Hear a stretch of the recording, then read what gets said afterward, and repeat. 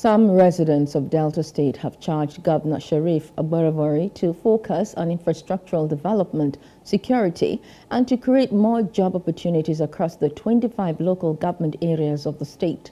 The residents who spoke with our correspondent Oborevwori Friday at the 60th birthday celebration of the governor in Asaba, the state capital, noted that a more important agenda for Governor Oborevwori is to make an impact in Delta State.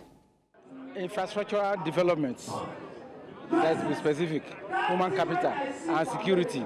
These are the most important areas to mention. Expect him to extend this to the state, that the state will enjoy God's favor, God's grace, the way they never enjoyed before. All right, he's back. And if we look at his agenda, the agenda more, it means going to create jobs. We are looking forward, eagerly looking forward for him to create jobs. While you were on your we are eagerly looking forward to him sir, to impart his background on Delta State. Two of your beautiful kids. That believe in him, that be working with him, knows and, that he has the capacity and he has the fear of God to do the right thing for this state. He's giving us the board, the marching order. He gave us a number of employees that we must employ. He gave us a number of capital and investment we must attract to this state firstly, distinguished ladies per year.